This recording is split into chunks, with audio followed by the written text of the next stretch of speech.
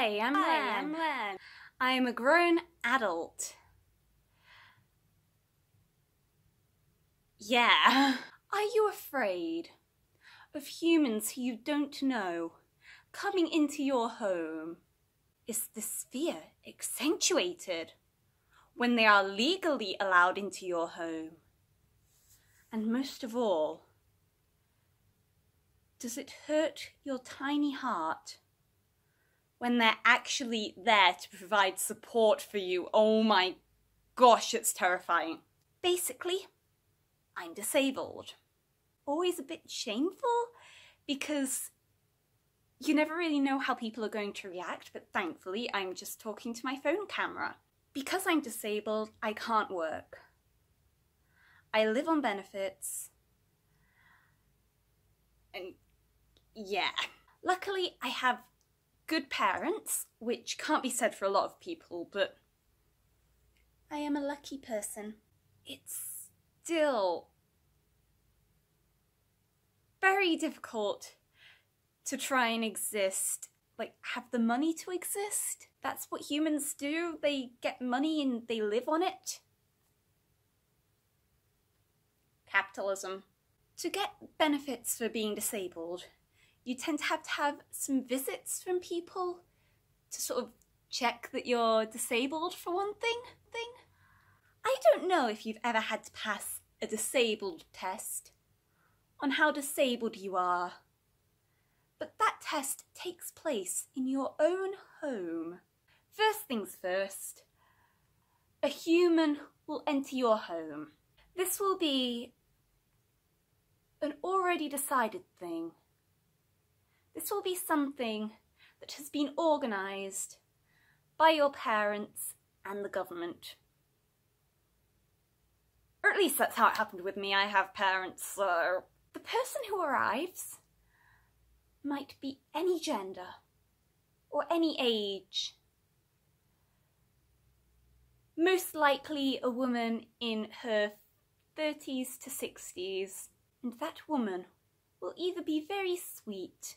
I understand that this is very difficult for you.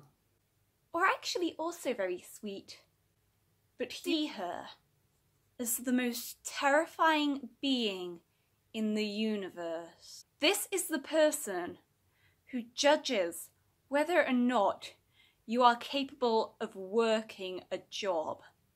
And now you might think, of course you're capable of working. You have legs that work. You have a voice that communicates clearly.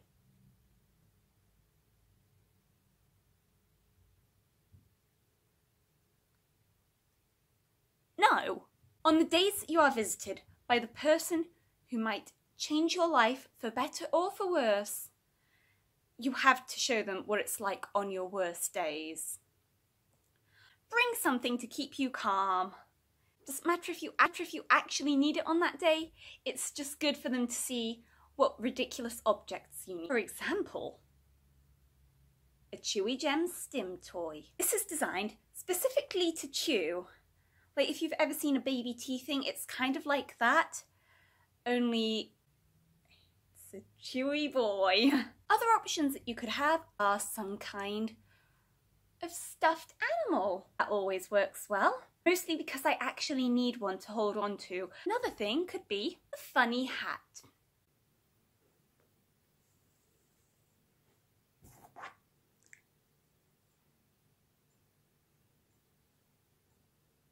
Yep, so this person has arrived. They have either been like, I understand that this is very difficult for you. or like, prove to me you are disabled.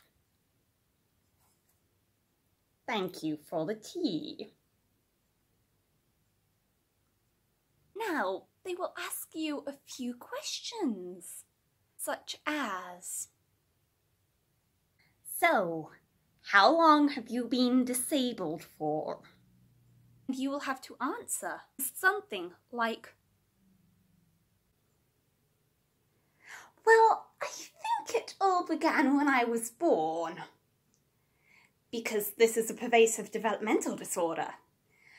And that means that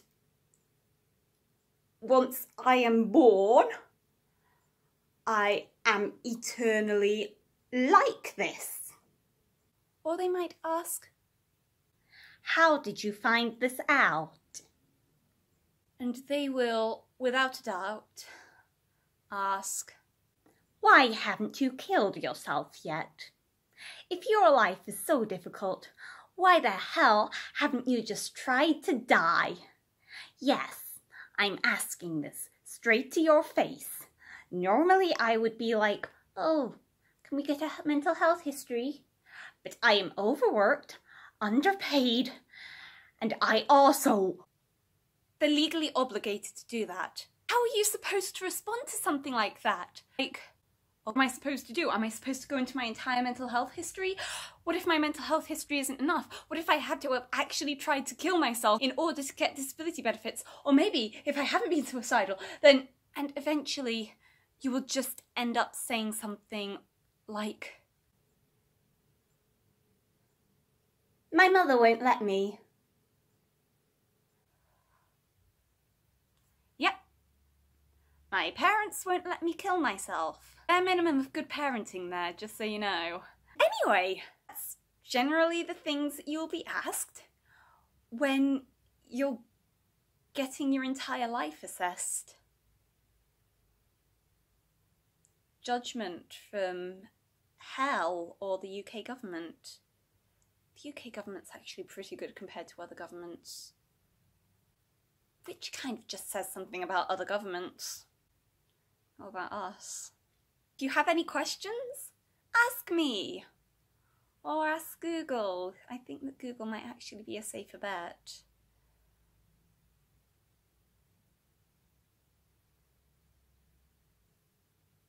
Bye.